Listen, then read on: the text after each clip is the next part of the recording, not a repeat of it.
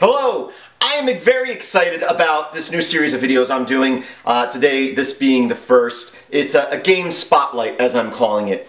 You may or may not know this, even if you've watched my channel for a while, is I love making video games, simple little video games, and I have a number of them up on my website, all free, all open source, GPL licensed, and all categorized on my website. I make them because I love them, and I'm not very good at, one, finishing the games, two, telling people and sharing them, and I'm trying to get better about that, and that's what this series is about. So each week I'm going to try to spotlight a game that I'm working on, either a full game or maybe some techniques I've been working on for different games. Today we're going to focus on a game that I just finished working on called Death's Collection. It's nothing spectacular. I spent maybe 2 weeks in my spare time making it, and I'm really focusing on games playing on my arcade here, but of course this will run on any computer.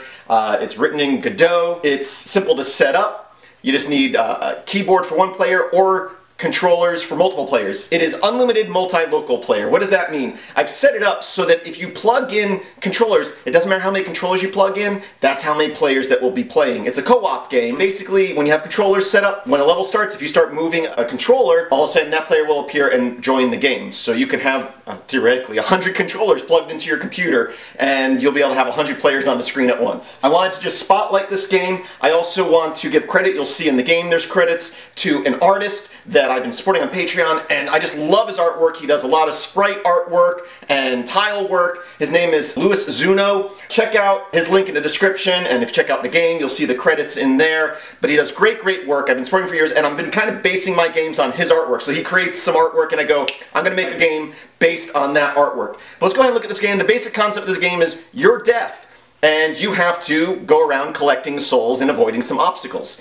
There's 19 levels. Every 3 levels, there's a cutscene that introduces something new. So let's go ahead, and I'm just going to give you a quick overview. But the code is up on GitLab. You can download it there, modify it yourself. I would love to see you guys add things to it and fork it and then push those commits back to me. But also, there'll be a link in the description on my website. There's a web page for it that links to, I just started setting up an itch.io site, but you can play this game in your web browser. So we'll start off with the title screen here. It says press start. Really press pretty much any key on a button on the controller and it will start the game. If you don't start the game, when death gets to the other side of the screen, it will go into credits for the game and the music and the art. Here we have the license information for the game, and of course credit to the artist who did the artwork.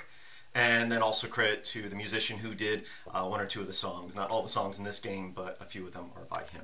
I'll go ahead and start the game. We're going to start off with a little cutscene here telling you what to do. Collect skeleton souls. That's the point of the game. Once you collect all the souls on the screen, a portal will open that you can then go to the next level. And the first few levels you just collect. There's no real obstacles.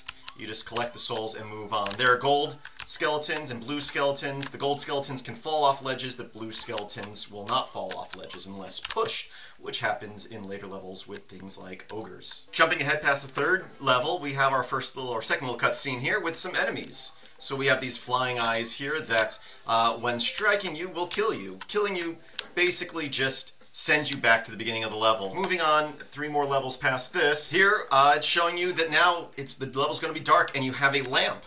And this lamp will allow you to see what's near you. And of course, let me grab a controller here. If I move a controller, you can see you have another player and he will also have a lamp. So now you go through these levels in the dark, collecting souls without being able to see the whole level at once. You have 3 levels like that. And we get our next cutscene telling you to avoid ogres. So we'll go ahead and we collect. We still have the flying eyes. We have our skeletons. And after collecting all these souls, we'll have to go back down to the bottom to get out of this level and avoid that ogre. Skipping ahead 3 more levels, we have another cutscene. We have pits that will teleport you to other parts of the level. So, as you can see, enemies and you can teleport to other parts of the level.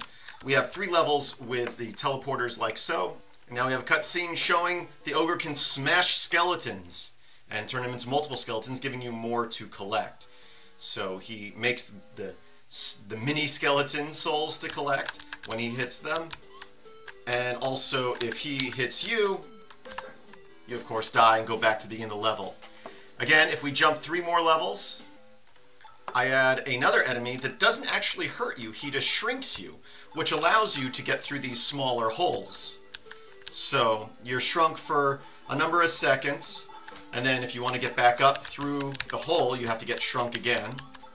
And once you beat the 19th level, you're greeted with this simple little end screen that you've collected all the souls. It goes into the credits for the game once more, and then back to the title screen. As I was saying earlier, this is an unlimited multiplayer game, so I have player 1 going, but if I just start moving the joystick for player 2 all of a sudden appears on the screen. And if I break out players 3 and 4, as soon as I start moving the joysticks for them, those players start existing. And if I have other controllers, I can plug those in, and as soon as I start moving the player around, they will appear. And again, unlimited. Obviously, at some point your computer will crash if you have thousands of players on there. Haven't gotten that far, I don't have that many controllers. But just be aware, this is a co-op game. So again, this game is free, open source under a GPL license. It's fun, simple, for all ages. Check it out. Again, you can download it, install it on your system, or just play it in the web browser. I hope you enjoyed this video. I hope you look forward to my next video on the next project I'm working on.